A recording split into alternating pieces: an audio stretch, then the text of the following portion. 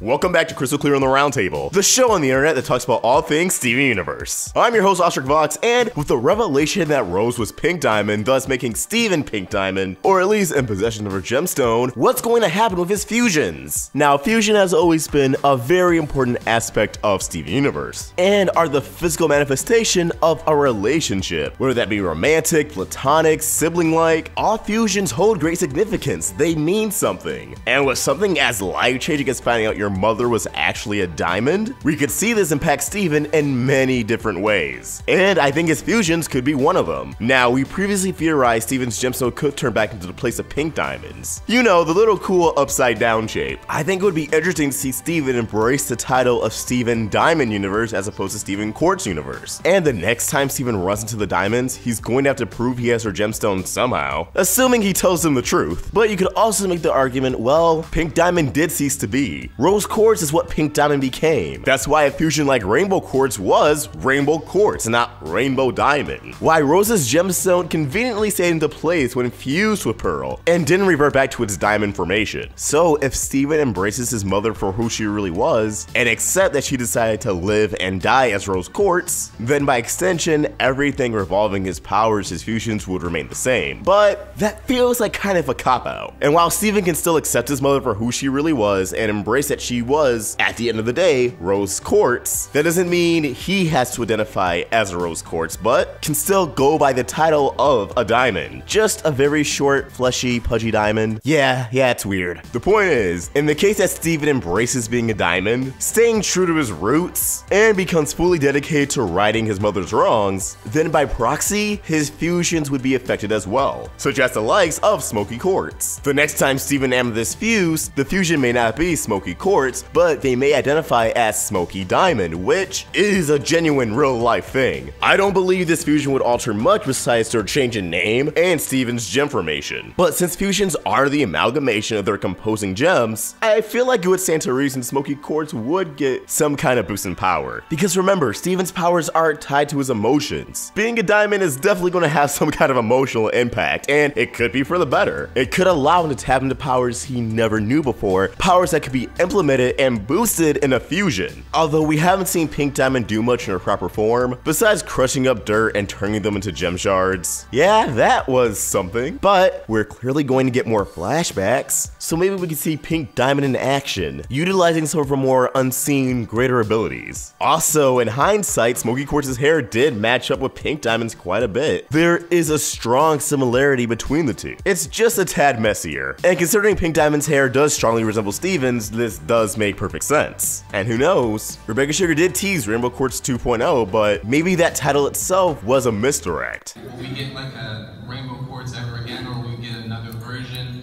Or like, is there any plan for that?